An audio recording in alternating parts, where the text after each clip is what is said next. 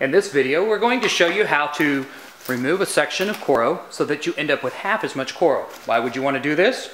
Not only to improve diffusion, but also to allow it to bend to a greater radius. Now, one of the things you do need is, of course, coro, and you also need a trusty coro claw available from HolidayCoro. Now, what we're going to first start doing is going to go ahead and I'm going to mark off, we're going to leave a stiff section, as you can see here, that's not cut so that it remains somewhat rigid. I'm just going to count up 1, 2, 3, and I'm just going to simply cut along this line.